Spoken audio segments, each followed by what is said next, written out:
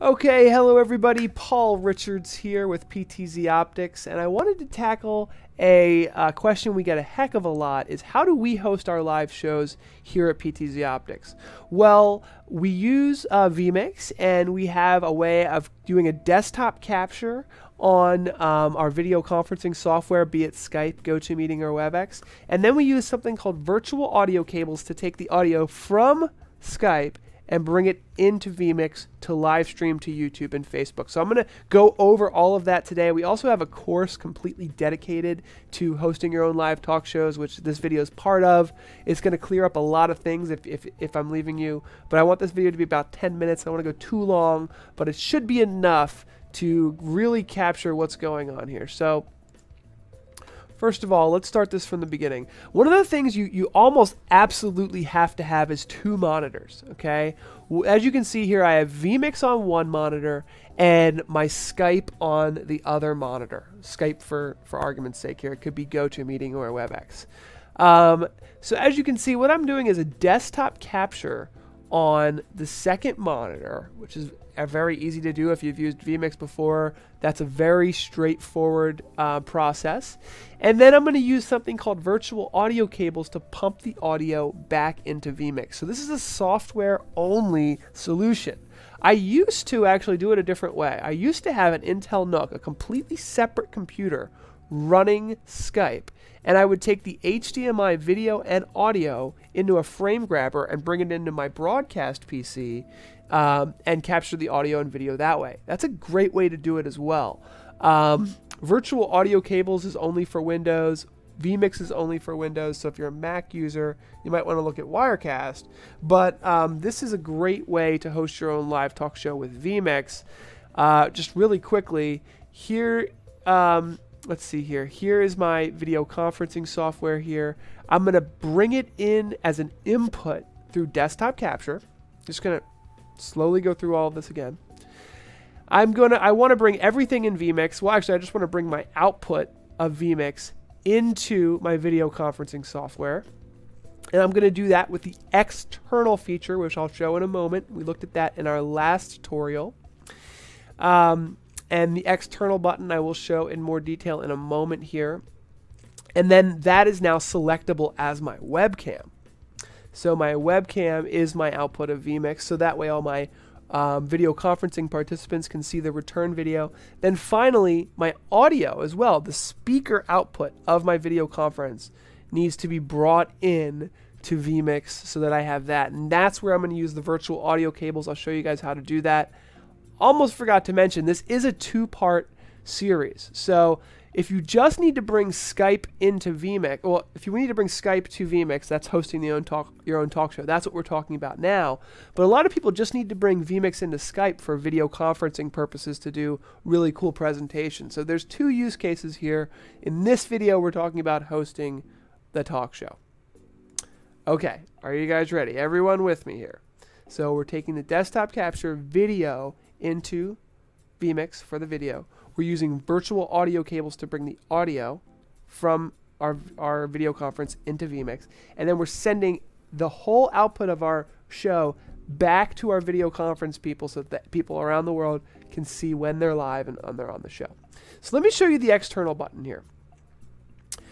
Okay, need to play this. So basically, at the bottom there's a little external button, and that's what initiates the external virtual webcam. And it's normally set to 1080p, I believe. Most video conferencing softwares only need 720, so it may be a good idea to just set it to 720, especially if you're streaming, recording, and creating a virtual webcam at the same time.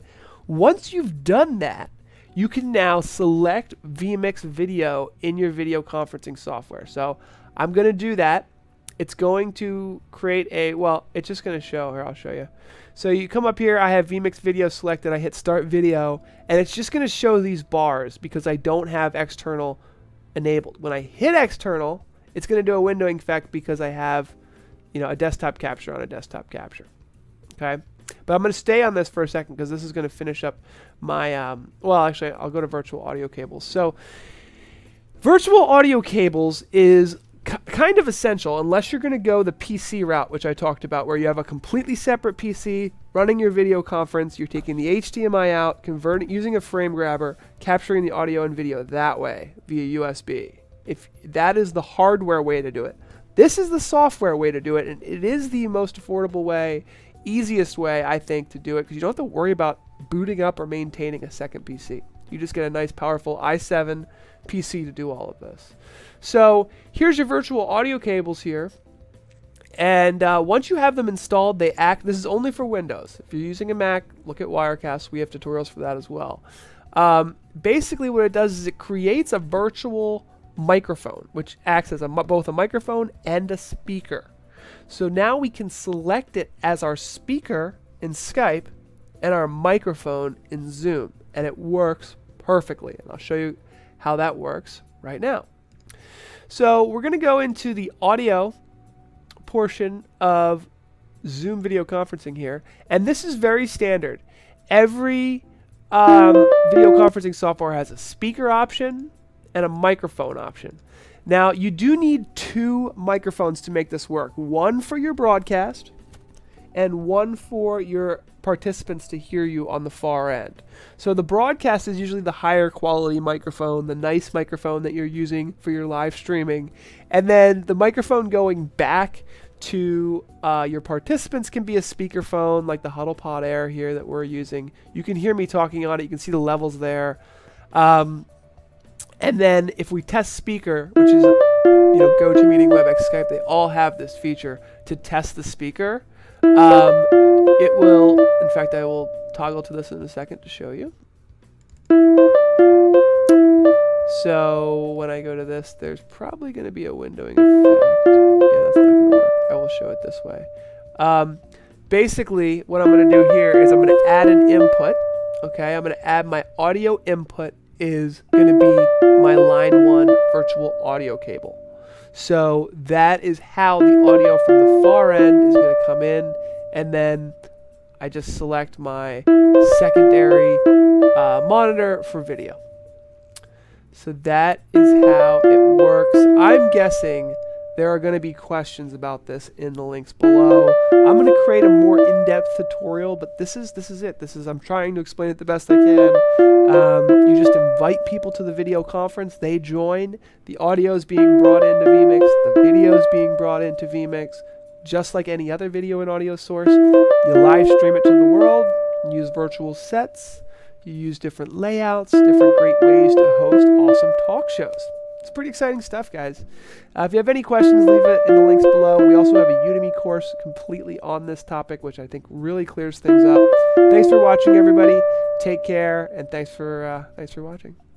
Don't forget to subscribe to our YouTube channel, of course. We post new videos every week, and you can catch our live show every Friday, 11 a.m. Pacific, 2 p.m. Eastern. Thanks for watching this video, and check out everything else we have to offer as well.